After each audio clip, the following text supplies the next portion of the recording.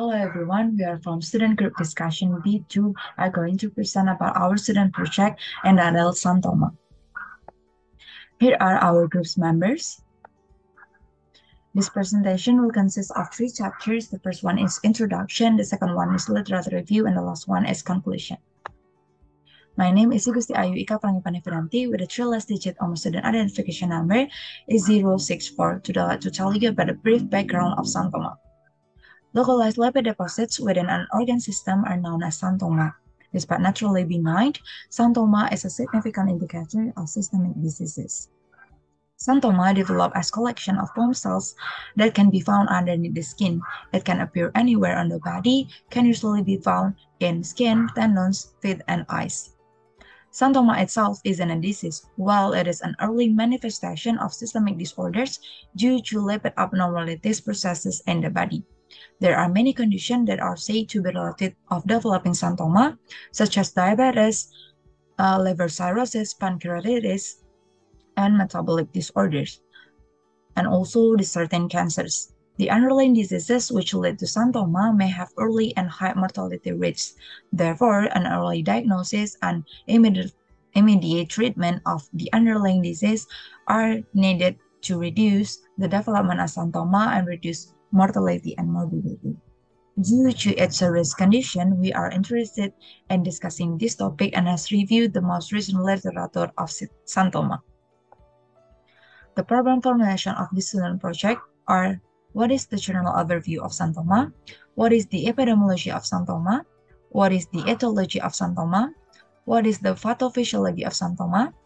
How to diagnose xanthoma? What are the differential diagnoses of xanthoma? How to manage patients with xanthoma, and how is the prognosis of xanthoma. The objectives are to understand general overview of xanthoma, to know the epidemiology of xanthoma, to know the etiology of xanthoma, to understand the pathophysiology of xanthoma, to understand how to diagnose patients with xanthoma, to know the differential diagnosis of xanthoma, to understand how to manage patients with xanthoma, and also to know prognosis of xanthoma.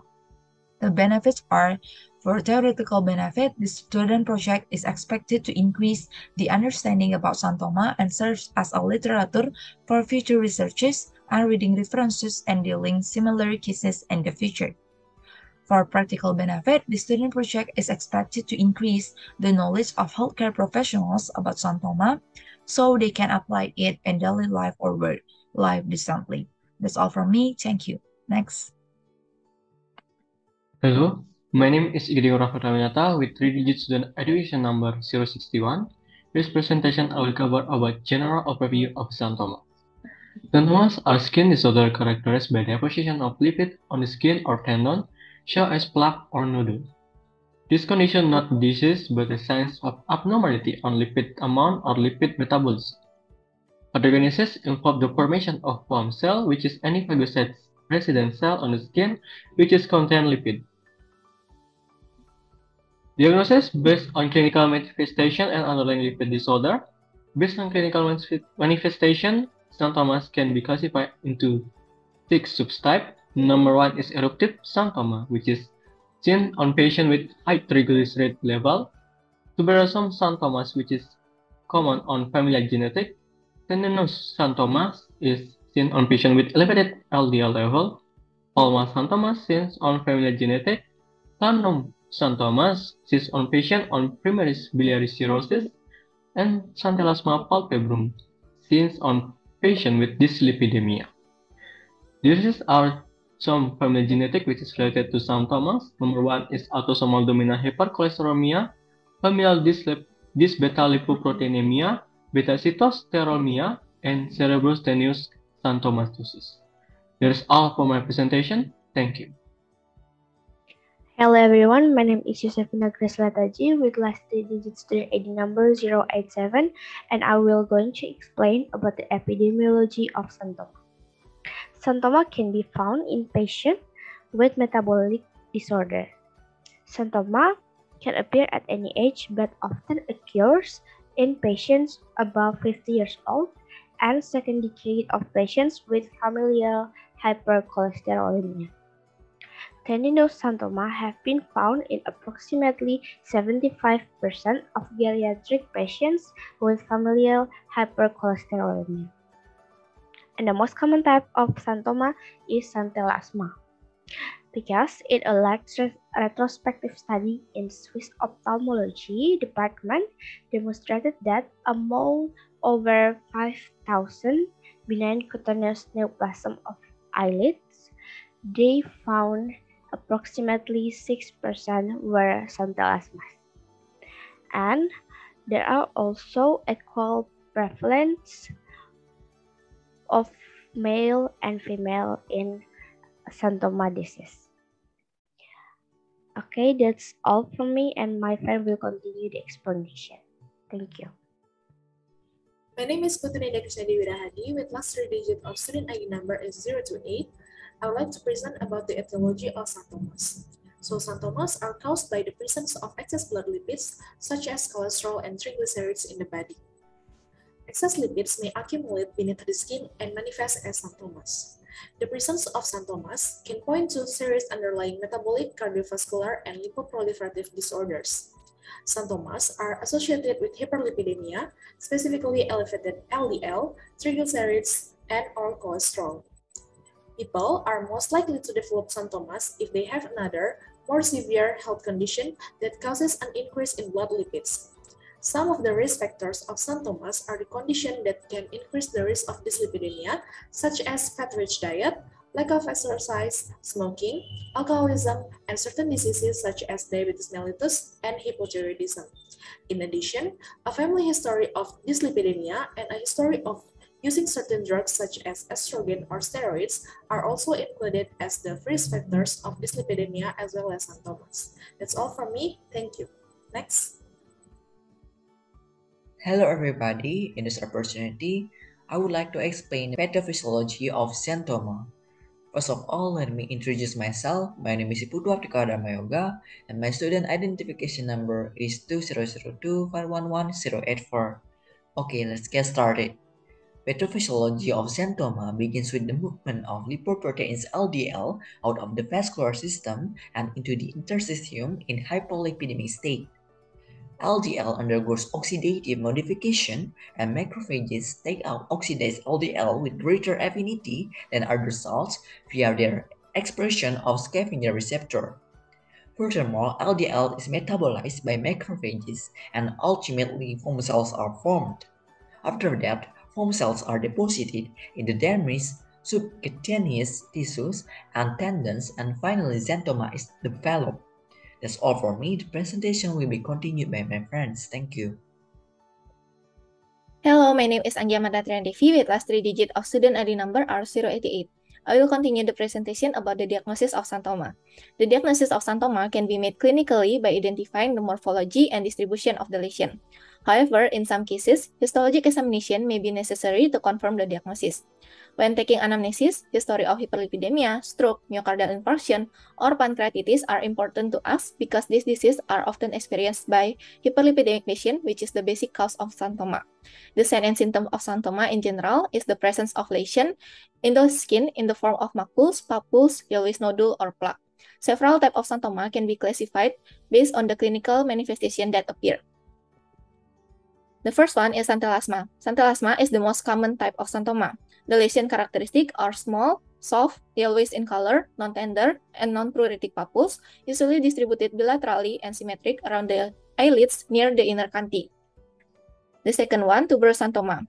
The lesions are solid nodules, red-yellow in color, often coalesce to form multilobated tumor-like lesion, and are painless. Third, tendinous xanthoma. It is a type of xanthoma in the form of a slowly growing subcutaneous nodules up to 3 cm in diameter associated with tendons or ligament. The fourth one, eruptive xanthoma. The lesion appear as small multiple red-yellow papules with an erythematous base. Tender and usually pruritus will appear. Next.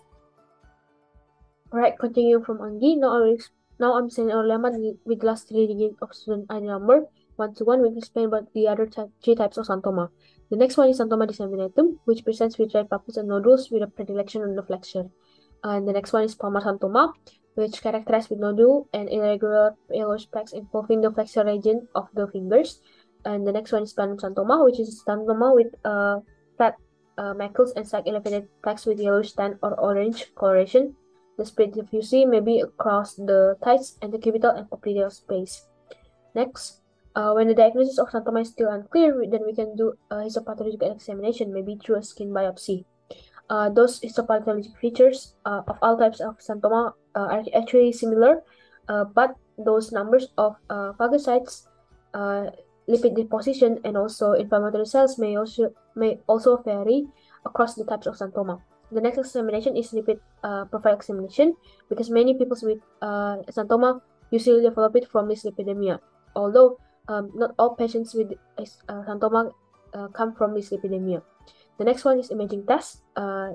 It's actually very rare to use to diagnose xanthoma with imaging tests, but there are some specific types of xanthoma, for example, Achilles tendon xanthoma and xanthoma disseminatum, that can be tested using a CT scan, MRI, and also USG. That's it from me. The next presentation will be continued by my friend. Thank you.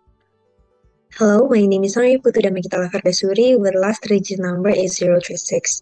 So in diagnosing xanthoma, the most important thing that we should remember that xanthoma is caused by an accumulation of cholesterol-rich substance. It means that every patient of xanthoma mostly had a hyperlipidemia history. Each type of xanthoma has several differential diagnoses.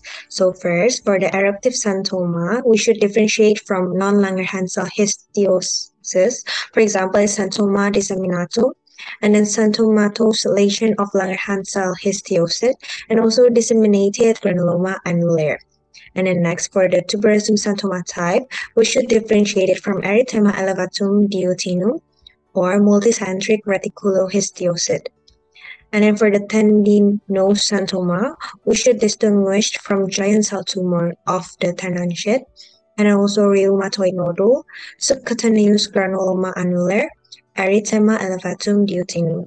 And last one, we should differentiate xanthelasma type from strinomas, necrobiotic xanthogranuloma, sebaceous hyperplasia, and also palpebral sarcoidosis. Next. My name is Puturati Padmarini Gantarisari with the student ID number is 20025111177. I will continue the presentations about the treatment of the xanthoma. So actually, action to remove xanthoma can be done by topical cream therapy, energy-based device, systemic therapy, or surgery. In using topical cream therapy, the doctor often uses trichloroacetic acid or TCA. It is kind of destruction therapy that used topically 50 until 100%. A journal states that TCA therapy, if performed on patients with xanthomas palpebra, is more effective in patients with smaller lesions. However, it should be noted that when applied near the eyelids, it increases the risk of scar formation and subsequent development of ectropion. The second therapy that is usually used is laser ablation, kind of energy-based therapy.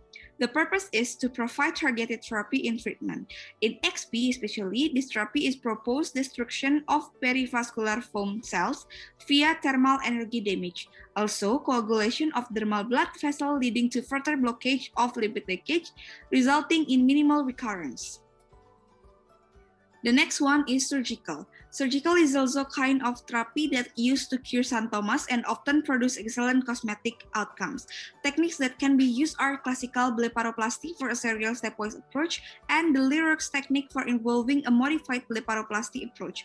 However, in that technique, paralysis is reported to occur from 50 until 60% after primary or secondary excision. In addition, systemic therapy can also be used. Probocol and alirocumab are commonly used. In use, a journal reported that a case, xanthomas palpebra, show a regression of xanthomas. Xanthomas are also usually treated by treating the underlying disease. Mentioned in several journals, corrections of the underlying lipid disorder can lead to good outcomes in many patients. That's all from me. The presentation will be continued by my friend. Thank you. Hello everyone, my name is Niputan Siwadantara, with my last 3-digit number is 173. In this session, I will try to explain about prognosis of xanthoma. So, the prognosis of xanthoma depends on various factors. And when we are trying to cure xanthoma, the most important thing is the treatment of its systemic disease. Therefore, xanthoma can be managed well with lifestyle and systemic therapy that can improve the patient's quality of life. Generally, xanthoma lesions can be completely healed with effective system management, but in some cases, excision may be needed to achieve a more effective cure rate. And based on a Danish prospective study of almost 13,000 subjects follow-up for more than 20 years, the presence of xanthelasma can be related to some disease. For number one is myocardial infection, about 48%, ischemic heart disease, about 38%, and the last one is ischemic disease of the lower extremities, is about 70%. Okay, that's all from me. Thank you. Next. Hello, my name is Justin Lordialin. I'm going to continue our presentation. I'm going to talk about the prevention of xanthoma. Xanthomas can be prevented by managing its underlying disease. Most of xanthomas are caused by lipid metabolism disorder, one of which is hypertriglyceridemia. So managing the hypertriglyceridemia can prevent xanthoma. Management of hypertriglyceridemia can be done by pharmacological or non-pharmacological therapy. Non-pharmacological therapy is preferred in the prevention of xanthoma because it is safer and minimizes the side effects of drugs. Non-pharmacological therapy such as lifestyle modification, the application of low-fat diet, adequate exercise or physical activity, and by routinely checking cholesterol levels are preferred. On the other hand, we can do pharmacological therapy if non-pharmacological therapy is not enough or not successful. The first line therapy for hypertriglyceridemia is statins. In some conditions such as severe hypercholesteremia, we can use combination drug therapy of statin plus ezetimibe and or bile acid resin. The use of fibrates or niacin is recommended to reduce the risk of acute pancreatitis in patients with severe hypertriglyceridemia. Next. Hello, my name is Putri Syarita Indi Pratiwi with the last student digit number 221. For the conclusion of xanthoma are the presence of plaques or nodule related to an abnormalities of lipid accumulations in tissues, skin, or tendons.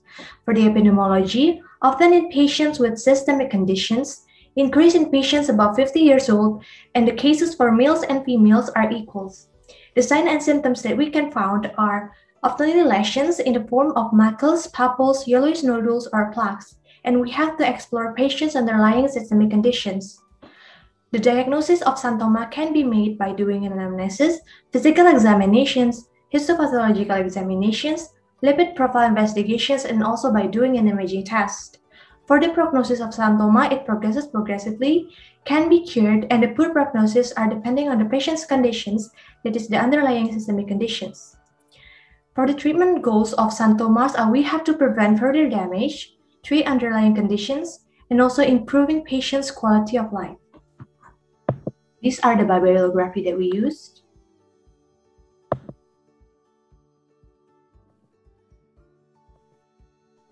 So thank you for watching student project of SGD B2. We hope that this student project can increase the knowledge of healthcare professionals about xanthoma so that we can apply it in daily life or work decently.